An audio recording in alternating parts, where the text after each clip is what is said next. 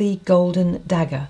It's a flat brush, it's crimped flat, so you can use it on its side to create some very, very small fine lines, or you can use it flat with the wider section and get a lovely wide stroke. It has a good reservoir, so it will last a long time because it's a natural head brush. Let's get some more green on this. Well, you can also draw with the brush and create some quite lovely shapes on the paper, so leaves and things.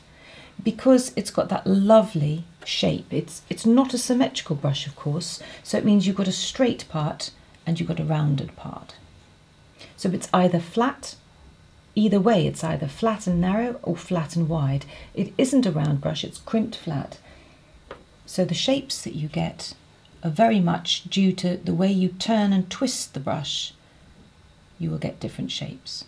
But it really is, and it a lot of liquid on the brush, and again, if you're dropping in colour, if I get some turquoise on this and just touch it, you'll see you can drop in very neatly in areas, so it's not going to flood in. Because it's a natural head brush, it will release just as much pigment as you want just by touching the paper.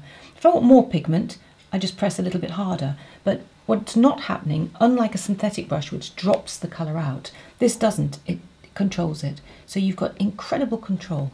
It's just a fabulous, fabulous brush. So it's called the Dagger, the Golden Dagger.